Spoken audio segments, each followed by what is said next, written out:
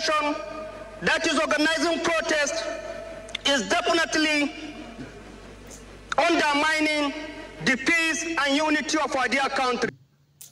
This government, this country is just very funny. This country, I don't understand. What is all these warnings for? Because me, I'm not understanding anything. What are you people warning for? What is all this warning for? What are you warning people for? Why are you threatening people? Are we no longer in democracy? Is this government a military government where people are not allowed to say their mind? Where people obey the last order? What is going on in this country? I'm not understanding this government anymore.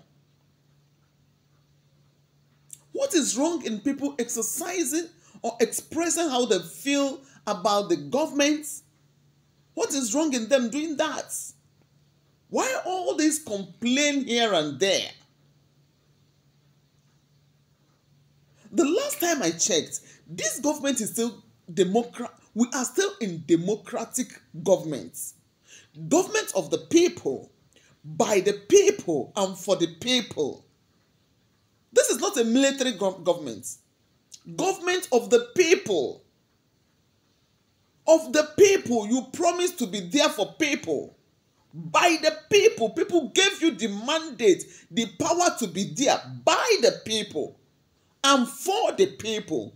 The mandate to be there and represent the people. This government is for everybody.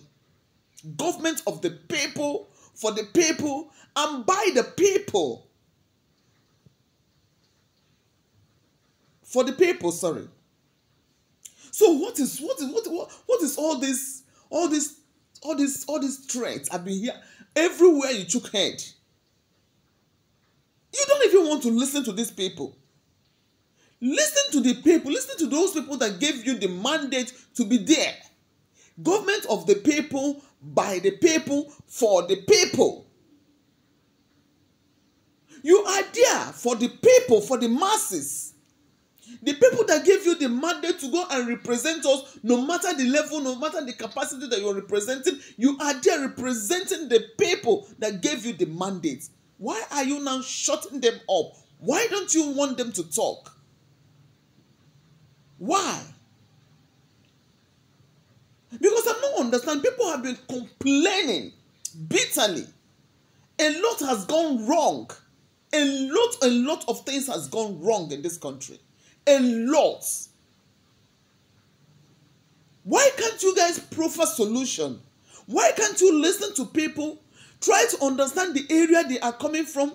Then proffer solution or call the people that are trying to protest. Say some kind things that people would like to hear. Not telling somebody you are not allowed to protest. You are disrupting the peace and harmony of the country. With due respect, Mr. House of Rep member, you are mad. You are stupid. With due respect, you were nincompoop.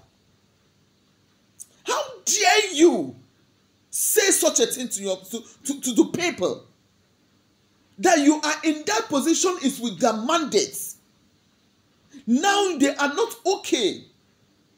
People are not comfortable. People are not happy with the way things are going in the country. And you are there telling them, don't ever disrupt the peace and harmony of the country. Who told you there's peace in the country? Who told you there's harmony anywhere? What stops you from saying, okay, please, what is the problem? How do we help? How do we arrange? How do we amend? How do we put things in order? Can't you do that? Can't you do that, Mr. House of Rep member? Can't you do that?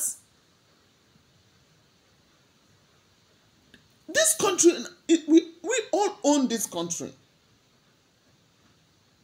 We are not in any military regime, for goodness sake. Now, all of us get this country. With due respect again, OGA, he is very, very stupid for saying that. You're not mad. How dare you? For goodness sake, everybody will have the right to exercise our feelings in this country. We are still in democracy. It's not even a military. Even if it is a military self get their own. Military, sometimes they listen to you.